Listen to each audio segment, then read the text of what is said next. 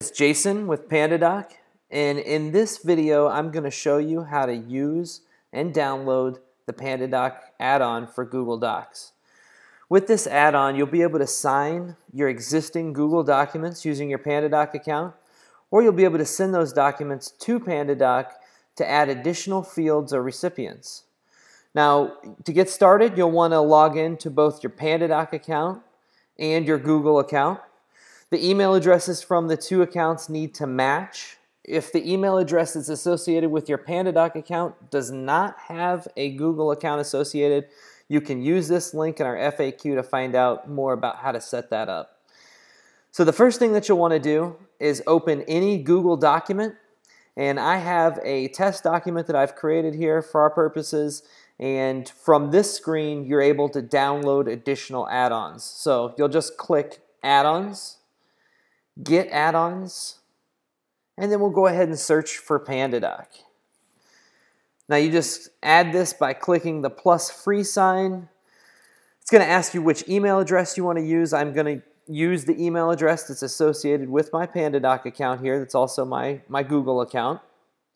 And then I'm going to go ahead and allow the add-on to be installed. So once the add-on's installed, we're going to have to go ahead and authorize our account in PandaDoc.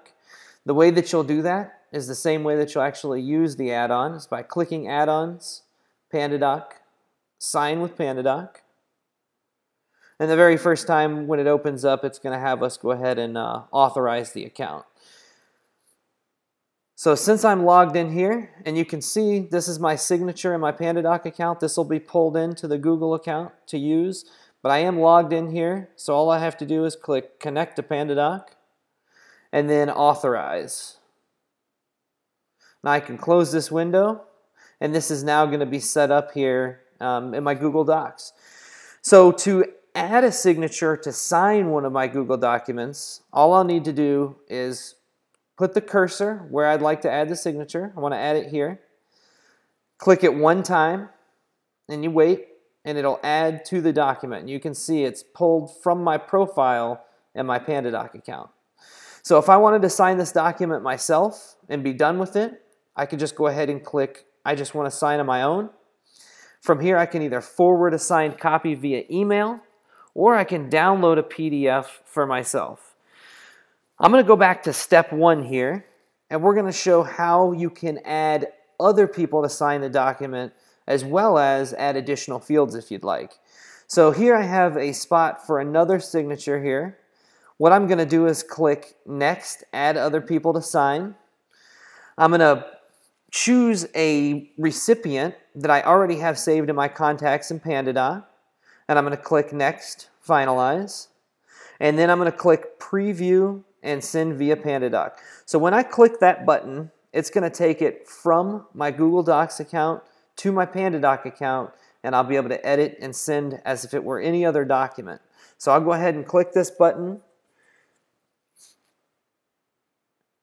and from here I'm going to be able to add a signature field for the recipient to sign, and also if I wanted to, I could add additional fields just like any other uploaded document. So for here, I'll go ahead and take a signature field, pull it in here. Since the recipient is already attached because it came in from Google, it's automatically assigned, and this document is ready to be sent and signed.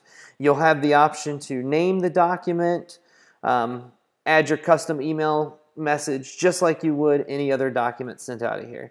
If you need any more information, feel free to visit our FAQ page. It'll have a whole walkthrough here. And if you don't find the answer, feel free to reach out to support@pandadoc.com. Thank you.